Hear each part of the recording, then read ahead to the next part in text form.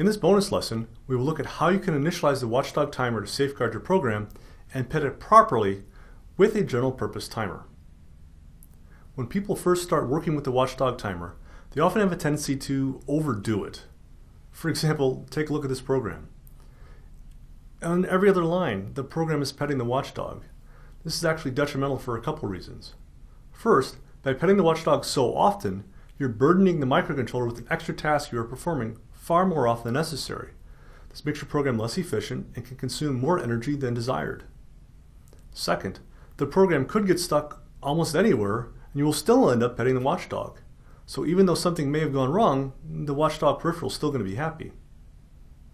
In the attached handout, we'll show you a better way to use the general purpose timer to pet the Watchdog timer.